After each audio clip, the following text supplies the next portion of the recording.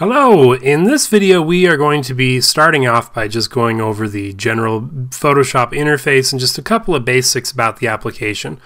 So first of all, let's go ahead and launch Photoshop. First you'll get this splash screen and then you'll come to the Photoshop main window here. Now before I show you the interface here, let's go ahead and just open up a new document. So I'm going to come up here to File and New. And in here's where I'd make my decisions about the document. I'd name it, I'd decide what the size of the document was, what the resolution of the document is, color mode, and then the one I want to talk about here is background contents. It's defaulting to white here. I could choose it to be the background color, which would be whatever color I have chosen in the back of my color picker here, which we'll talk about in a later video.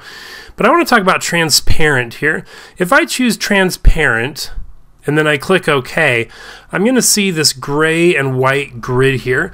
And that gray and white grid represents transparency. So if you ever see that when working in Photoshop, that means that that area is transparent, where a white background would mean that that area is white, or whatever color background, meaning that area is that color.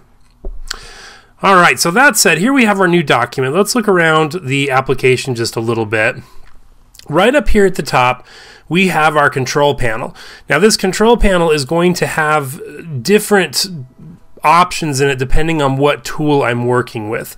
So you'll see as we go through the different tools that we'll have different buttons up here that allow us to make controls and adjustments to those tools and how it acts in the particular instance. We'll be using the control panel quite a bit.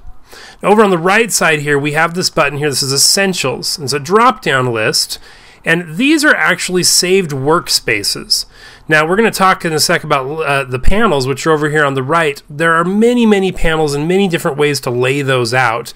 The Essentials workspace is showing us the panels that they think are essential to be working here. But if I were to click on this and say, for example, I was working in typography, you'll see that the panels over here on the right are going to change to represent what they think would be ideal for working with typography. Now the reality of it is that you are going to be finding panels that work best for your particular jobs.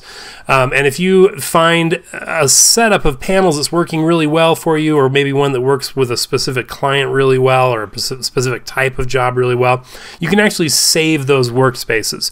So you would bring out the panels that you wanted, come up here and click on this drop down again, say you want to have a new workspace, and then you would just name that workspace and click Save, and that would make it so that you could just get back to that workspace with one click at any time. Alright, so let's look next at the panels. Like I said, this is the panels over here on the right. The panels have a lot of different functionalities. We're looking at the color panel, the swatches panel, the adjustments panel, the layers panel, so on and so forth.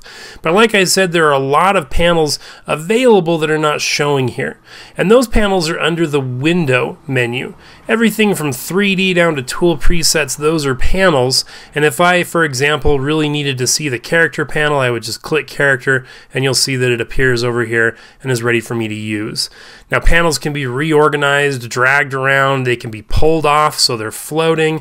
I can pull off and click on that in order to expand it and close it, or click these two arrows to expand it permanently so it's just hanging out here by me.